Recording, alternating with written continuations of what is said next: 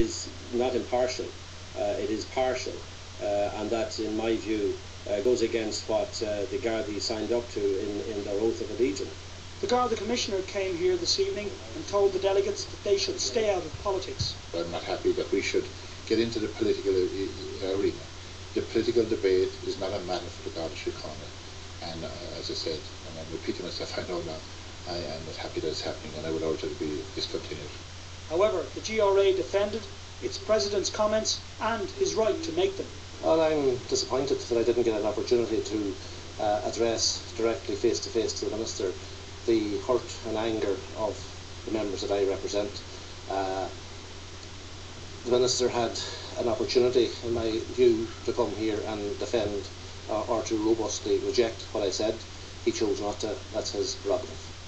Michael O'Boyce also said the government, of which Dermot Ahern is a long-serving member, has mismanaged the wealth of this country for more than a decade by allowing the state's assets to be plundered and robbed by bankers and speculators. And Paul joins me now. Paul, we've heard some of the contents there of the President's speech. Why didn't he actually deliver it? Well, the Minister for Justice was supposed to be here at the conference banquet tonight. The reason the GRA say why they didn't deliver the speech to him was because he's not here in person. They said they weren't prepared to deliver it to an empty chair. Now, the way that Dermot Ahern has dealt with this matter is in marked contrast to his predecessor, Michael McDowell, the last time the GRA were deemed to have strayed into the political arena.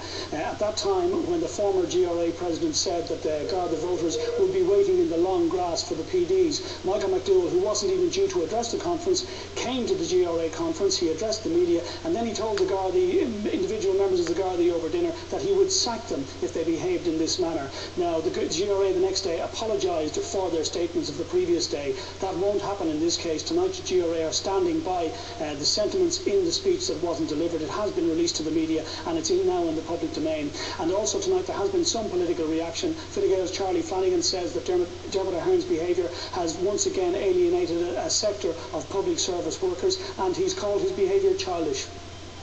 Paul, it's been a highly unusual conference with Gardaí, firstly saying they needed the option to double job to survive financially, and later that their financial circumstances left members vulnerable to corruption. Yeah, it certainly has been a remarkable conference so far. There's another day of it to go tomorrow, but certainly today the whole spectre of the inability of Gardaí to pay their mortgages, to pay their bills, has hung over this conference and contributed to most of the debate. As you say yourself, there have been two things. First of all, they say they need now to take up part-time jobs as barmen, taximen, doormen, bouncers in nightclubs, that sort of thing, to be able to pay their bills. And they also say that if they can't meet those bills, there is a risk, and it has been shown internationally, that police forces who aren't paid well are at risk of corruption.